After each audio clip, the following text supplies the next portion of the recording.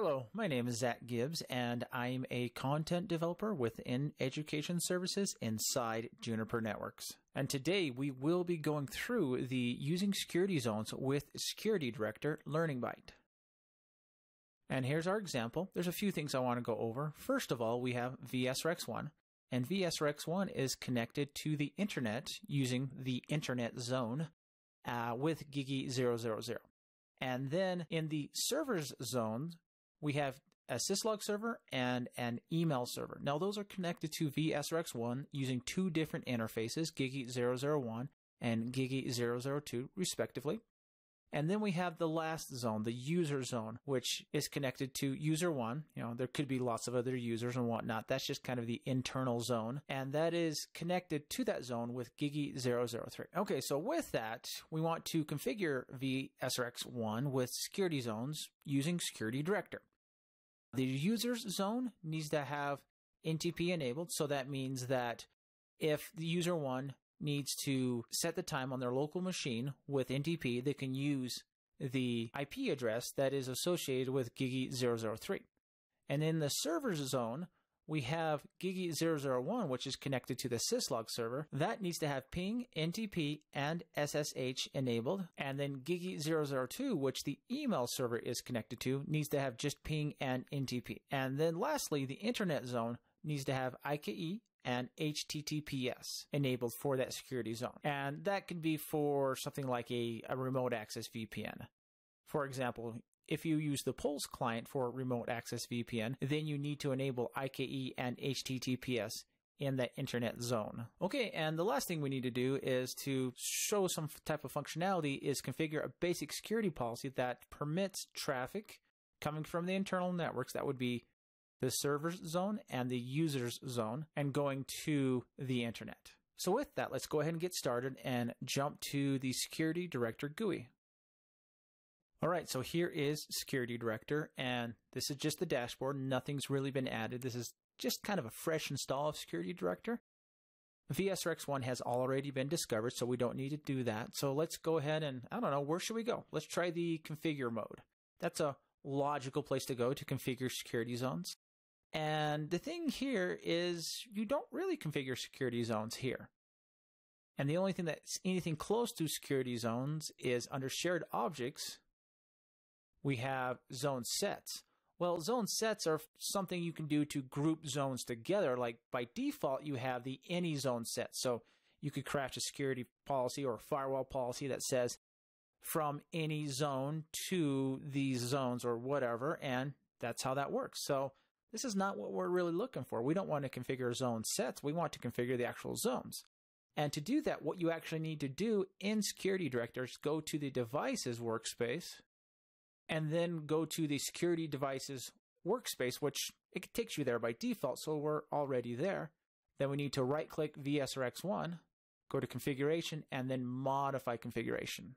Then after that, the Modify Configuration window pops up. And you can see on the left side, we have basic setup, static routes, routing instances, physical interfaces, things like that. And if we keep going down, we'll see a zones section. Select zones, and okay, so this looks promising. We have zones. We can create a new zone. We can see we don't have any zones, and that's okay. That's what we want for this Learning Byte. So let's click the Create button. Let's first configure the Internet zone. And the next thing we need to do is select the interface that we want to use. And that's going to be the Gigi 000 interface. Move that over. And then we can select the system services. Now, keep note here we have is accept and a checkbox. And so if we wanted to exclude some system services, we would select that checkbox and then we'd select the services we wanted to exclude. But we don't want to do that for this Learning Byte. I just wanted to point that out. So the first thing we need to do here is find IKE. We can search for that. It's going to be a lot easier than scrolling. Move it over, and then HTTPS. Move it over. Okay, so those are our two host inbound traffic settings we need for system services. And you can see next is protocols. It's got an is accept checkbox as well. And we don't want any protocols for this, so we're okay. And then we have some other traffic control options. We have TCP reset. We can select a screen if we are configuring screens, and we're not doing that right now, so keep that in mind. We can do that. And then we could actually just specify the host inbound traffic information for an individual interface in this last section. And for this, we only have one interface in this zone. We don't need to worry about that. Let's click OK. Then let's configure the next zone. Let's configure the servers. And that's going to be two interfaces, Gigi1 and Gigi2. Move those over.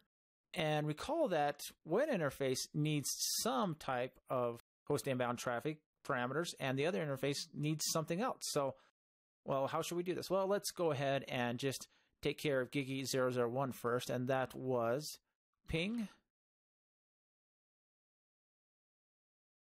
And then after ping, NTP. And recall, this is setting it for the entire zone right now. And then SSH. And so we got that set for the whole zone, but we can't leave it at this because Gigi002 only needs ping and NTP. So let's scroll down and we can configure Gigi002 specifically.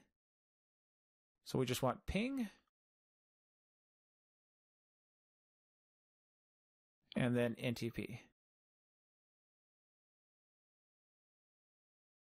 And by doing that, since we don't have a specific interface configuration for Gigi001, it'll receive the zone configuration, which will be ping, NTP, and SSH for host inbound traffic.